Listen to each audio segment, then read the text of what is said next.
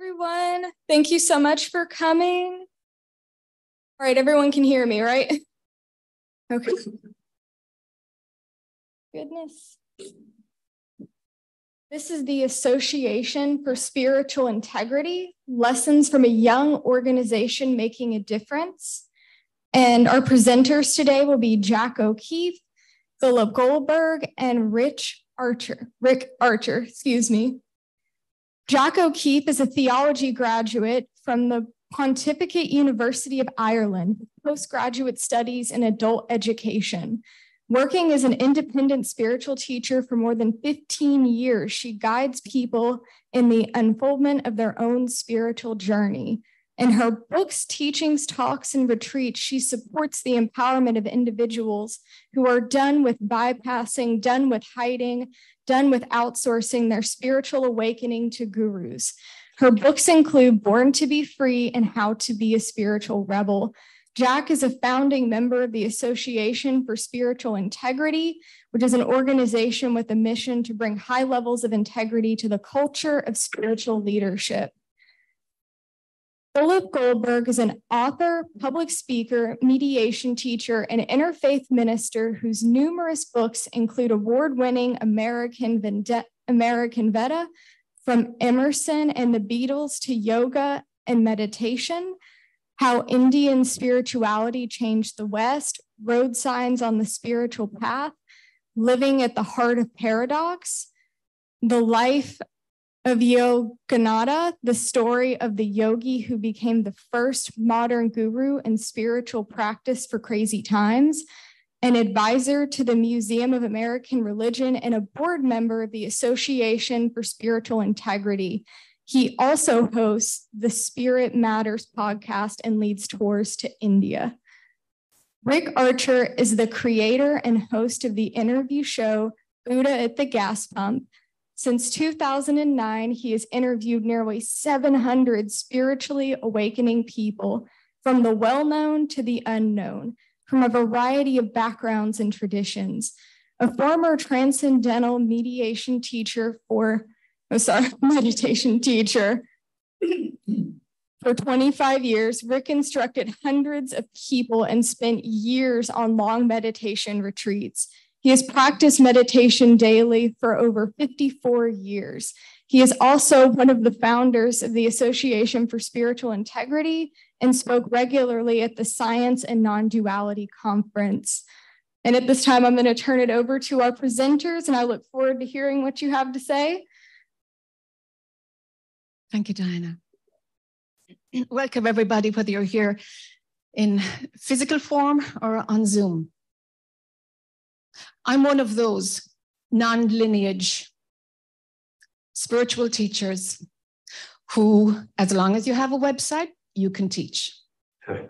If you are an influencer, you can teach. There are no checks and balances. There are no ways of saying what your attainment is, what your skills are, what your code of ethics are, if you are in touch with your body, if you are in touch with your own emotional well-being. There is no place for you to check within to see how you are doing in your humanness while you are an alternative spiritual teacher. Conference, use and abuse of power. I'd like to add misuse of power, because this is where we find the need for the Association for Spiritual Integrity has arisen from. And to differentiate misuse from power from abuse of power, misuse of power is almost always unintentional. It's nuanced, comes from lack of training, lack of awareness. If your shift in perspective on your own enlightenment process is such that you are maybe perhaps dissociated, or you're hanging out in the zone of I am not my body, and you haven't matured enough to bring your body back in to the fullness of your being. At those various stages of our spiritual evolution, if we teach too quickly, we will misuse power. It's inevitable. And so how do we create a space where we can fill the gap around what power is, how we can use it effectively, and how we can have our humanness present while we teach as spiritual leaders. So with that background from my personal perspective of how I see my growth area as a spiritual leader, I'm going to bring in Rick Archer to talk about the origin story of the Association for Spiritual Integrity. Thanks, Jack. Can everyone hear me? Am I on? Okay, good. So as the moderator mentioned, I have been meditating a long time and been around spiritual scenes and in touch with various spiritual people of various stripes for many decades. And well, I'll try to make this really short. So so that was one exposure. Then in 2009, I started this interview show, Buddha at the Gas Pump, and began interviewing people. And my experience of the spiritual community broadened tremendously. And after a while, I began receiving feedback from people that one or another person I had interviewed was behaving rather egregiously in various ways. Sexual abuse, financial irresponsibility, and so on. And so I became more and more concerned with the issue of spiritual integrity. And at the 2017 Science and Non-Duality Conference, I gave a talk on the ethics of enlightenment. I just posted a link to that in the chat. And Jack O'Keefe and others were in the audience. And afterwards, Jack and I and a few others had lunch together and conceived of the idea of founding this organization, the Association for Spiritual Integrity. And I think we all have very similar motivations for founding this, but perhaps also some individual differences. In my case, I've always felt that spiritual development or the evolution of human consciousness is very fundamental and therefore very instrumental in changing the culture. It's pivotal, and that many of the dire problems that beset humanity would be diminished and perhaps even alleviated if we all operated from a much higher level of spiritual evolution. And obviously that we could go on for an hour defining what that means. And I felt that a lot of these misbehaving spiritual teachers were undermining that effort. And therefore, it wasn't just, it didn't have implications just for the people they were mistreating, but for the whole human race. I mean, and so I just became very much concerned with the issue of ethics in the spiritual community. And we'll say more about it during the conversation, but that was my motivation in helping to get this started. And I think I'll leave it at that and let Phil say what he'd like to say. Thanks, Rick. Hi, everybody.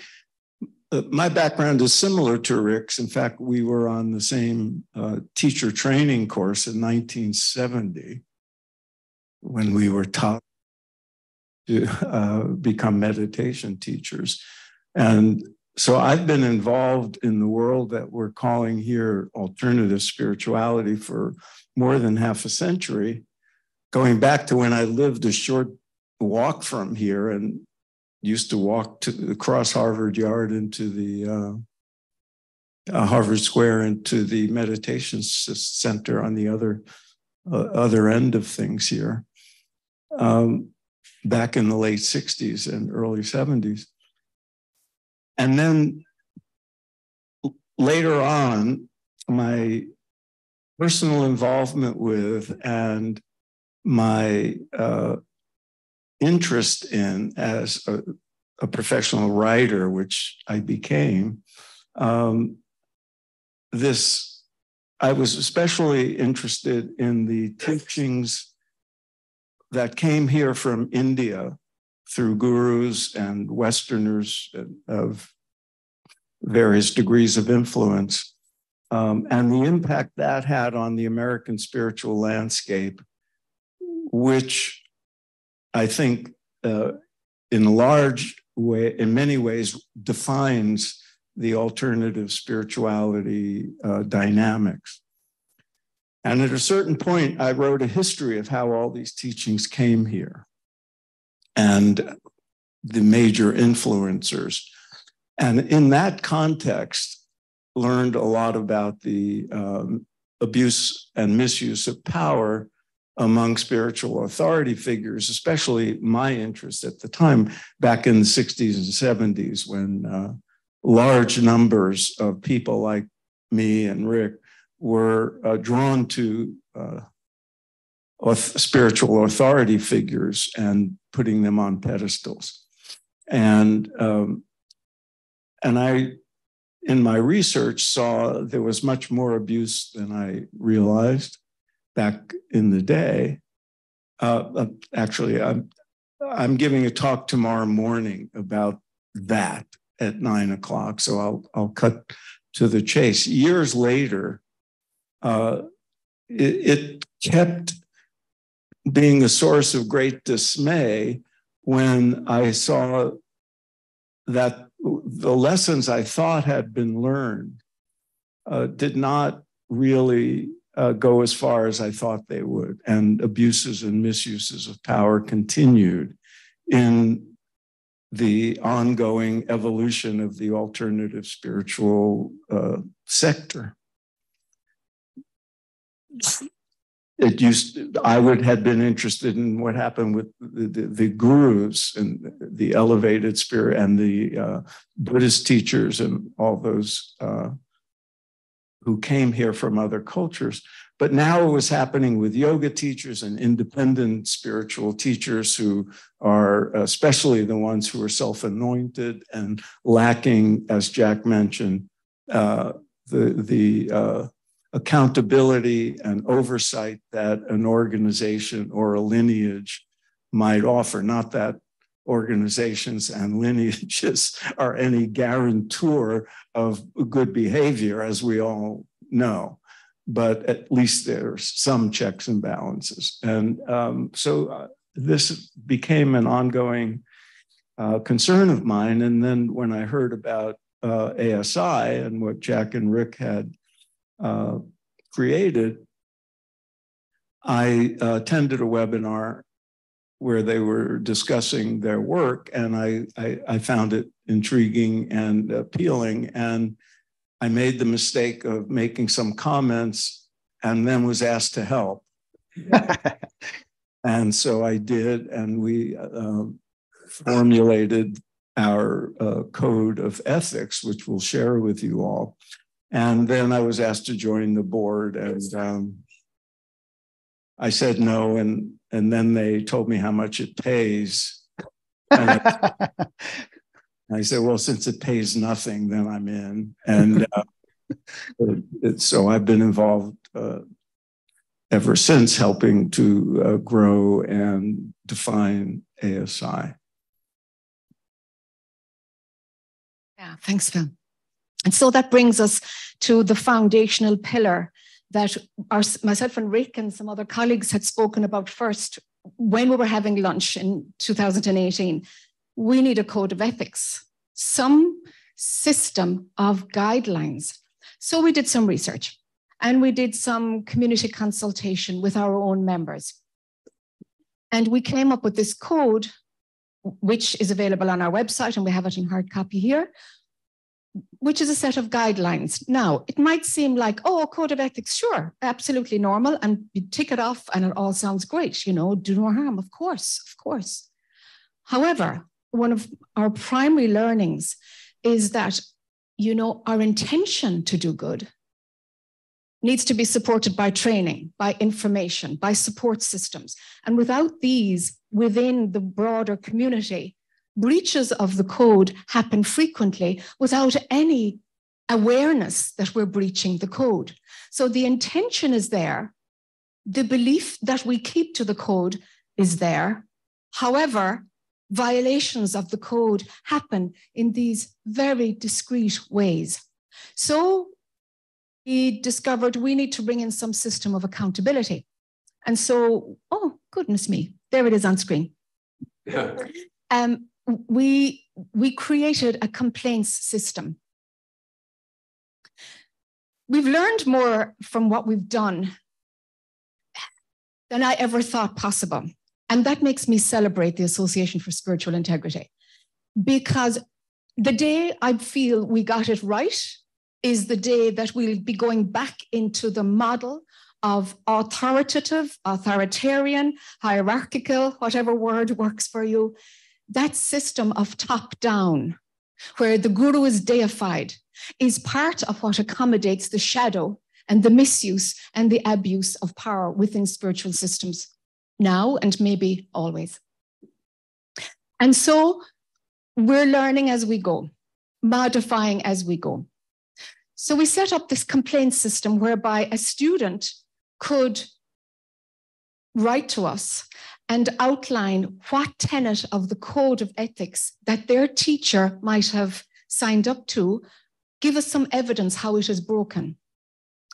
And so we have found that there is a huge body of work that can happen. I don't think it's our brief to do it, but there's a body of work that needs to happen to support students so that there is a more awareness among students around when projection happens, when you need to resolve something with a parent, but your teacher is fulfilling that role for you.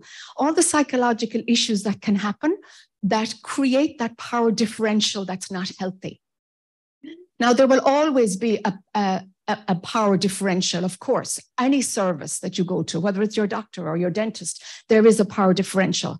However, within the ASI, we've started to notice that the power differential seems to be endemic and protected by when we bypass and use spiritual teachings to endorse and excuse anything you really don't want to face up to as a teacher.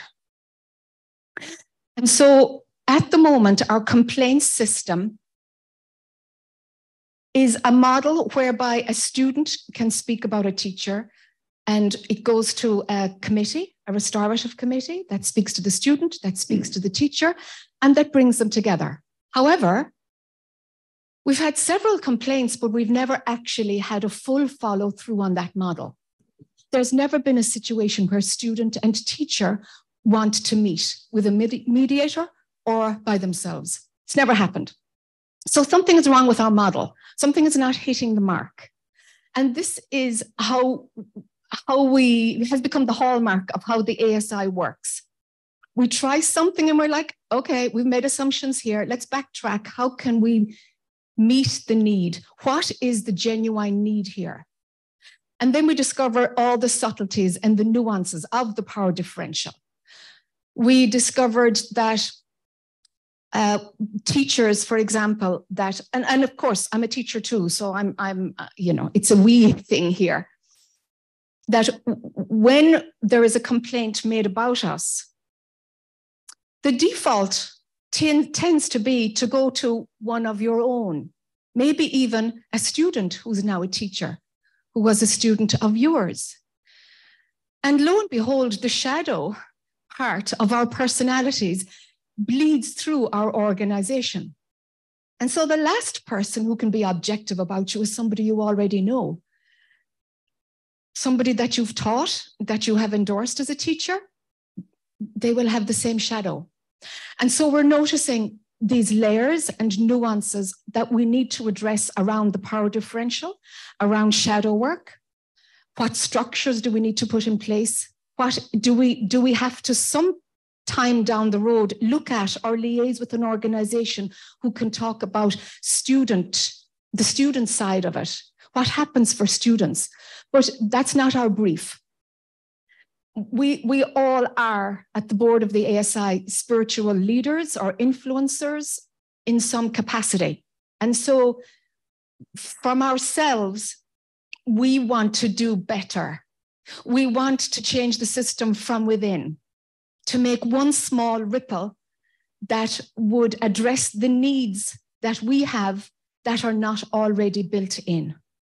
We have needs.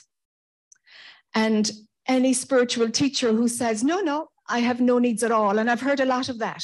I have no needs at all. You know, it's all taken care of by the divine. I see a red flag, because sooner or later, as they evolve in their own spiritual evolution, their humanness must come back in. Would you like to pick up there, Phil? Because I could just keep going. I just want to make clear that ASI is a membership organization for spiritual teachers and leaders and influencers, anybody in that kind of capacity, which would include academics, divinity school students, and the like. But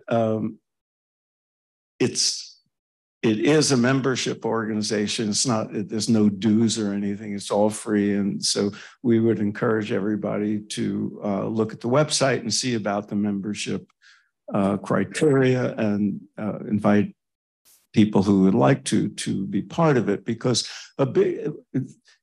as Jack indicated, we're a work in progress. This is new.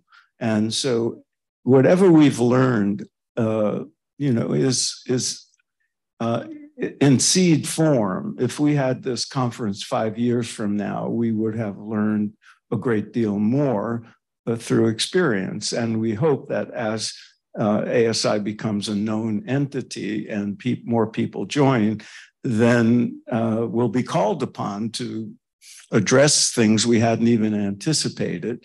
And we'll learn from that. Rick, do you want to? Yeah, a couple of things.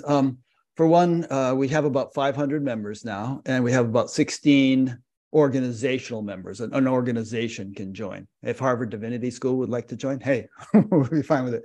I want to, people often get the impression when we first mention the ASI that we have some kind of authority, that we're going to be, penalizing or revoking teachers' right to teach or anything like that, which we don't. We're not the AMA or any kind of governing body.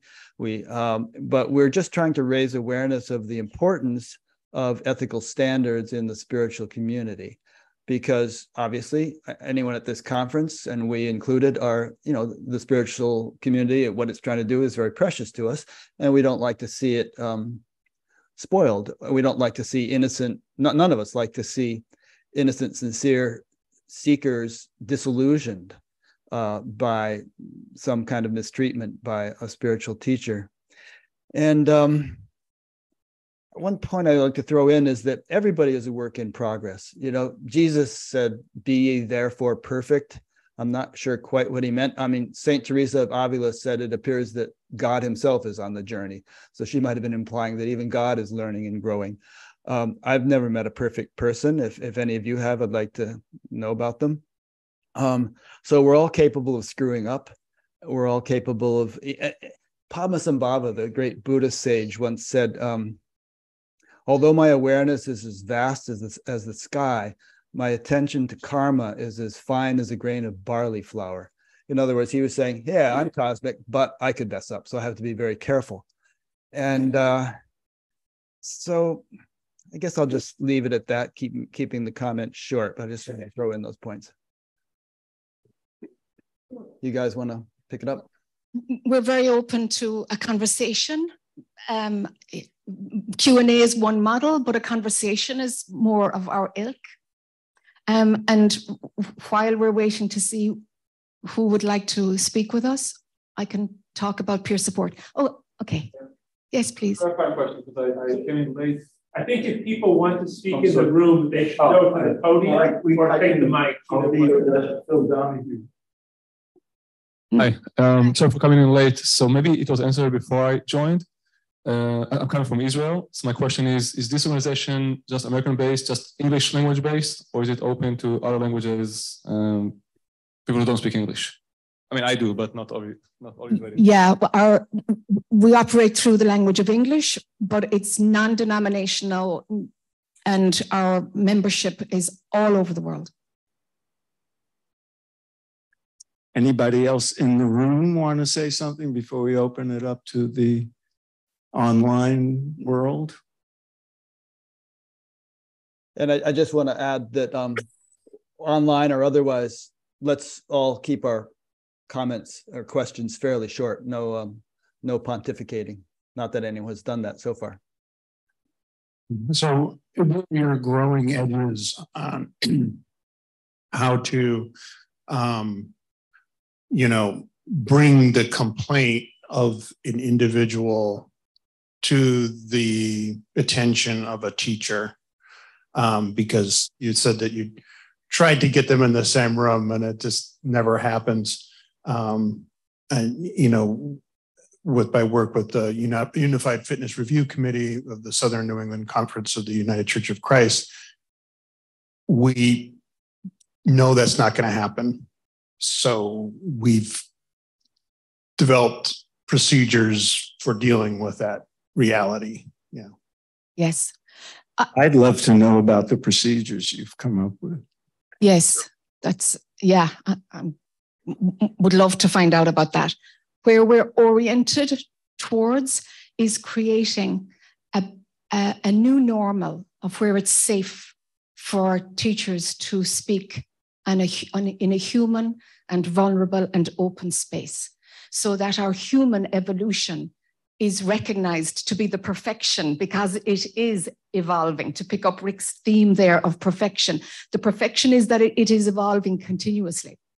But the divine perfection of that space within, or wherever it is for us, includes the imperfection of how we show up in manifestation.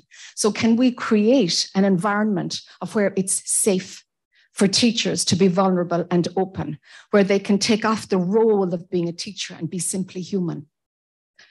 I thought, I must own this piece, I thought, yes, I can hear lots of my colleagues saying, I've nobody to talk to. I've nobody to talk to.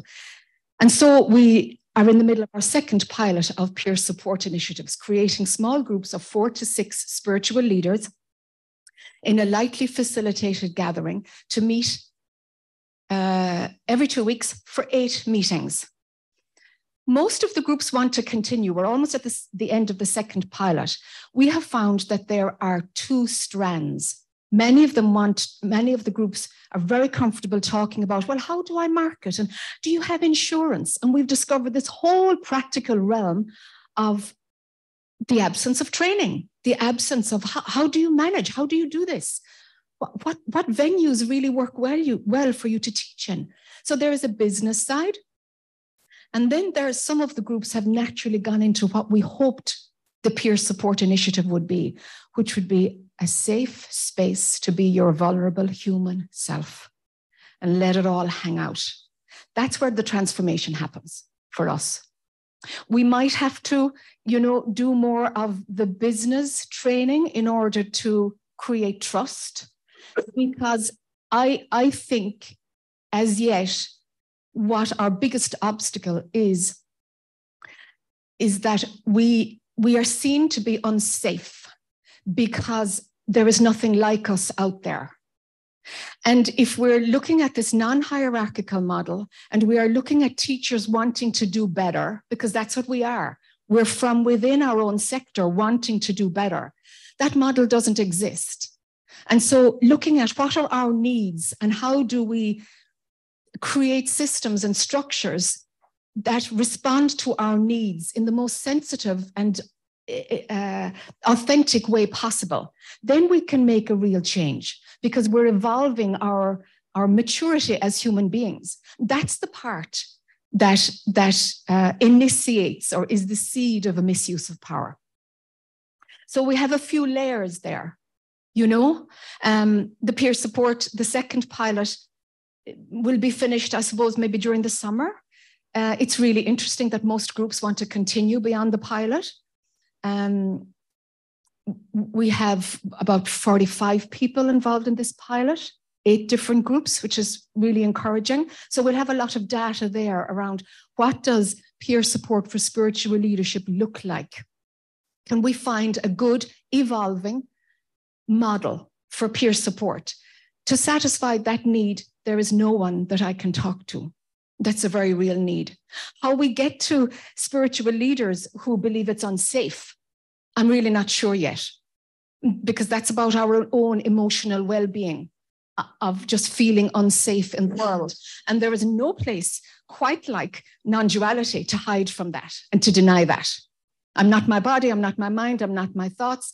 And for me, without a connection to your own physical form, you cannot feel when you're out of integrity. You cannot.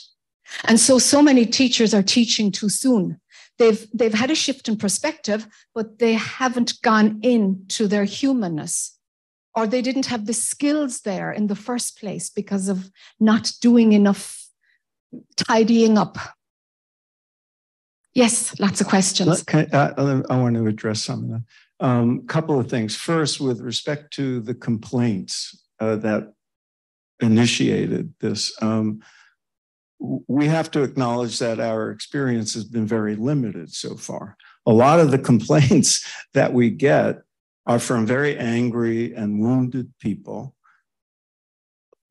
but sometimes they won't name the teacher involved, in which case we can't do anything, or they name the teacher and the teacher's not a member of the ASI, and so we can't even exercise whatever checks and balances are available to us. Sometimes they won't even name themselves because they're afraid of repercussions if they publicly criticize the teacher. Yeah. And so we have to acknowledge that with respect to the peer support system as well that Jack just described, the people who recognize that they can benefit from such a thing are not the people who are most likely to abuse and misuse their power. It's the people who don't think they need anything and are above all this and don't want to be held accountable that usually cause the most problems. And there's not much we can do about that.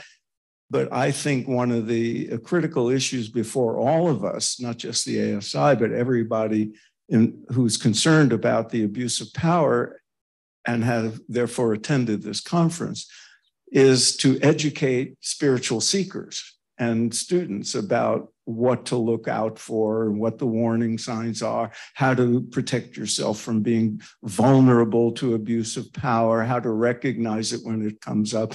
That's an educational process that's beyond what ASI is yet set up to do, but I think in something we should all be working together in some way to facilitate and make available to people. I think a lot of that has been done inadvertently because we know a lot more about these things than we did 40, 50 years ago. And so people are better educated. I mean, when I was chronicling, abuses of power among spiritual teachers on pedestals, there was no Me Too movement. There was nothing. So, people are much better equipped now, but still these abuses continue. When we do get a complaint and it's about somebody who is a member, we do have procedures, and those are works in progress that we're doing our best to be supportive of the people who feel abused, at the same time being fair to the people they accuse and make sure, the accusations are above board. And, it gets quite complicated. But, and that's one of the reasons we want to expand the membership so people can contribute to the perfection or the ongoing, not perfection, it'll never be perfect, but the evolution of what we're trying to accomplish. There's a few questions and points that have come in the chat. Someone asked us to mention the student guidelines. I just put a link to that there. Angela Golat is asking about devotion to the spiritual teacher being essential in some lineages, the yoga parampara, direct knowledge transmission from teacher to student, and reporting and oversight processes are often complicated by conflict of interest, as well as willful hermetical ignorance in response to reports of harm by the guru. What kind of process do you sense might address such complications? You guys want to answer that? I have given away my microphone, so let's see. Go first.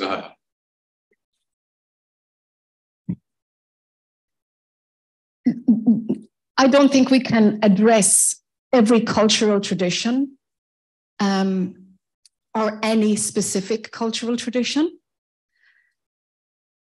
Leaders and teachers who want to do better, we are. And so inviting leaders and teachers who want to do better to be part of this movement, to change the paradigm of spiritual leadership, great. Can we comment on traditions whereby adoration of the guru is a way forward? It would be personal opinion and it wouldn't be part of the ASI remit at all, because those traditions have to find out if it's working for them. And are there ways that they can hold the value system and the teaching, the important tenets of teaching in any tradition? Can they uphold that without it giving rise to abuse of power? And that's for each organization. But as we create checks and balances, I know the butterfly effect is a thing. And so why not that it becomes a new normal for every spiritual tradition to really examine, to see what is a mask, what aspect of our teaching is a mask for abuse of power. And I would add to that, that I think, we as ASI and everybody else as individuals, that's a very important question. And I think we would all agree that a certain amount of respect and trust is important in a teacher-student relationship. Somebody knows more than I do. I want to learn from that person. I'm going to approach them with respect and a certain amount of trust, whether it's I want to learn how to play tennis or I want to, know God. And so that's built in, but can you and have trust and respect without it becoming worship and blind obedience, and without putting the person on a pedestal and assuming that person is somehow perfect and omniscient and all the other things we project onto spiritual leadership. I think that's an educational process. And many people do that perfectly well. People have teachers, gurus. I've been to India many times. There's many people with gurus show proper respect and regard, but they don't necessarily think they're perfect. Other people elevate them to that level, and that's where the difficulties come in. So Thomas has been waiting for a very long time. Yeah. So Thomas is online and the microphone's here as well for some questions. Thomas, you can go ahead. Thank you for your patience. Diana, I think you may need to, there it goes.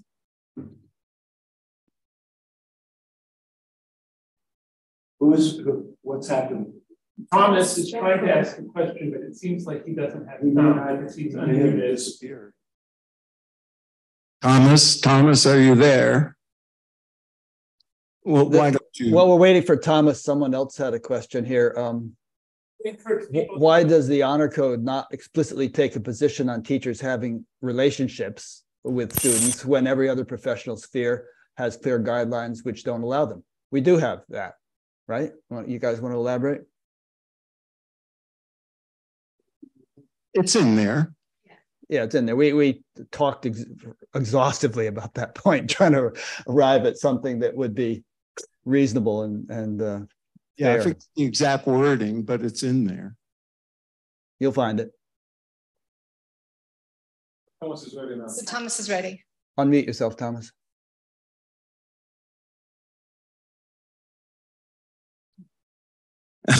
Still having trouble with Thomas. Let's get somebody in the room. Well, we've got too many people talking at once. I would people in the room to stand next to Jack and Philip when you speak so the Zoomers can see you. All right, we got a question from the room or a comment. So in the model that you've described for the organization, I'm wondering where you take into account that the students might have some psychological issues, and therefore their feedback is, comes out of their personal issues? Yes, it's certainly in the mix.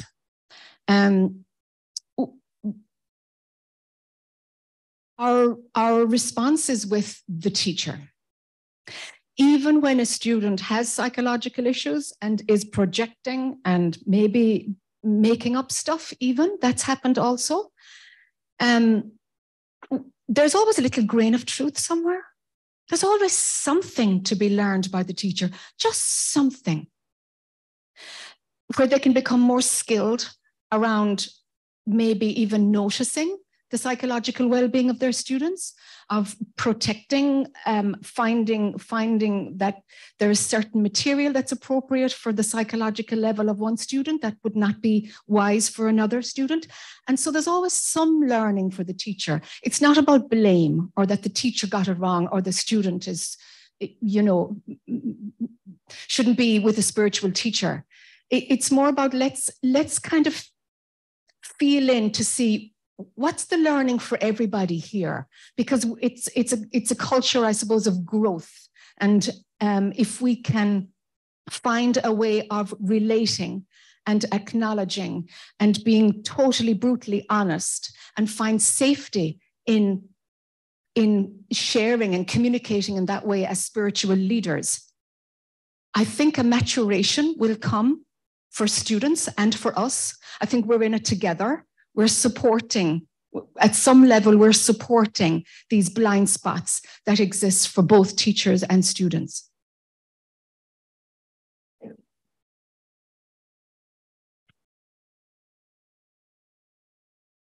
I love this group, and what I love about ASI is it's like where the rubber meets the road, and these real conversations.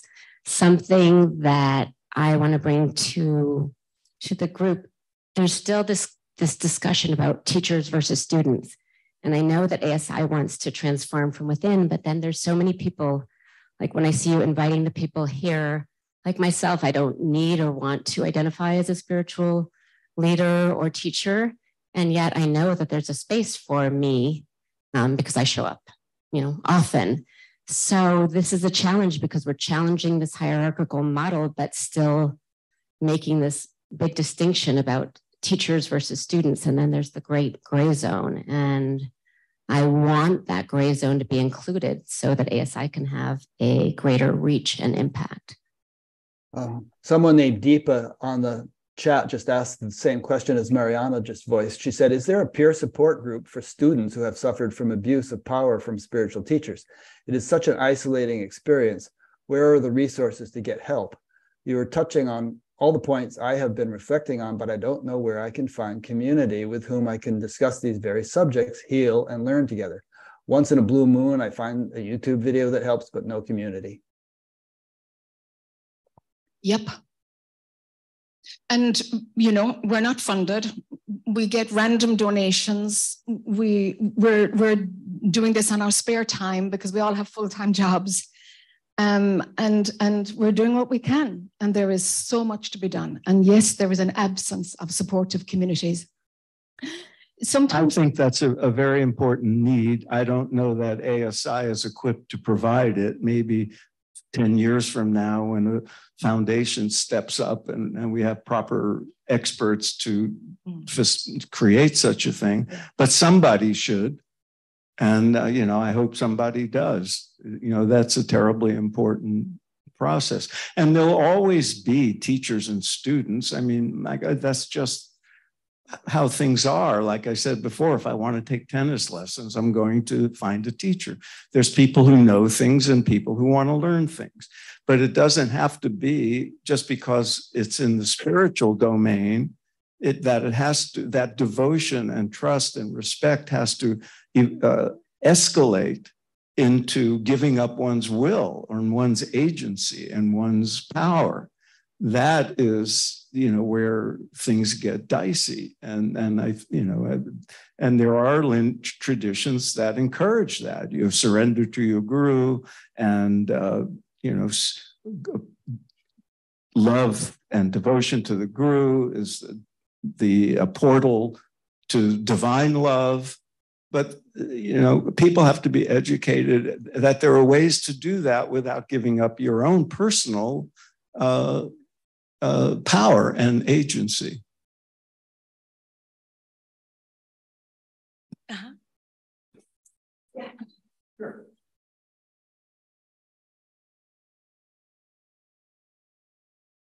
I had Card, I'll be in touch with you because I somewhat understand some of this. I had a long-term connection essentially with Bhagwan Vaishnish, and I helped a good friend of mine reintroduce herself back into society after she had been seriously injured by being raped by L. Ron Hubbard. At any rate, my own things, I went to the Divinity School, but I also went to the Harvard Business School. And if I can be of any help to you guys, I'd be glad to do that. Thank you, Laura. One initiative that I just want to mention briefly is that one of the things that guides us forward is what's the need that's not being met, which gives rise to a teacher misusing power. And we've discovered that, yeah, the code of ethics is not actually understood. It means upping your game for members, and you know, it is ticked off as though it's just a checklist. Have you had your COVID test? It's almost like that. Without thought, it's being ticked off. And so what we want to introduce is informative videos. And it's funny because the sexual consent question has come up there twice. And I would like us to put some, you know, thought into having, this is what this tenet of the code means. This is what it's asking of you. And in this way, we're, I suppose, introducing training to spiritual teachers. And we do live in a culture where do I get training? Where do I get support? So responding to the needs, identifying the needs, responding to the needs is guiding our way forward to fill the gap, you know. Did you have your hand? It gets very dicey and nuanced. You know, you asked about, she asked about the student's own personal issues, psychological issues entering into the complaint process. Well, we, in our own limited way, have already seen it, and I've seen it over the decades I've been involved in this space of people making accusations, and then when you dig into it, it's like it gets very nuanced and very complicated. We've had people say, this teacher violated this number that of the code, but we can't get them to explain exactly how that happened, you know, and it's a delicate balance we're trying to take in having our own integrity as an organization.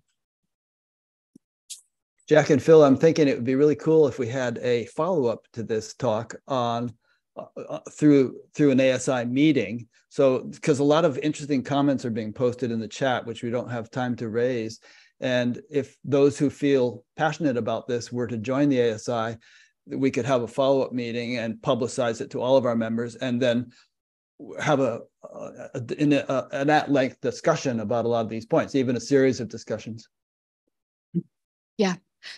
Let's do that. We have an open webinar for members and friends every 6 weeks or so. And so go to the website and register, and let's make the next one a follow-up to this.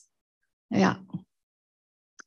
The amount of spiritual bypassing is quite extraordinary. And I suppose that's kind of a note to all of us, is how do we manage that phenomenal world lens of perception with that other lens of perception inside that has another wisdom? How do we do the fully divine and fully human at the same time and honor both without one superseding the other, without one being of higher value? And the lack of maturity that happens when somebody is teaching too early, that's what we tend to do is we tend to, our default mode network, our neurobiology has taken a shift. And so the separation lens of perception is not so active. And it's very easy then to add in the chemicals of power, where your cortisol goes down, where your dopamine goes up, where you're looking for reward. Together, you have at least misuse of power. And we simply don't know enough about the neurobiology of power, of what happens when your default mode network, that self-referencing network, becomes less dominant, and you're not stabilized enough to actually bring in your humanness. You're teaching when you're from that non-dual lens, for example, you're teaching from there and you're dismissing the dual lens, which happens in some teachings, but it's not a way to live. It's not a way to live. It means you're denying your humanity and the place of where we relate as separation. And can we wait as teachers? Can we wait to when we're able to be fully divine and fully human and honor and respect the human differences and not see everything as the student's ego, but actually bring our own self into the checks and balances and inquire into see what is really going on here? What are the nuances? Can I sit with this and see where is my part in this? Someone on the chat mentioned the psychological dimension of the teacher or leader who engages in abuse of power. And that's something I'd love to see research on. There are a lot of people who act legitimately as spiritual leaders, whether they're, ordained in some traditional organizational religion, or are self-appointed, or had proper training by a teacher of one kind or another. And it's intoxicating to be a spiritual teacher and to have people look up to you and people come to you for guidance on the most important facets of their lives. And if that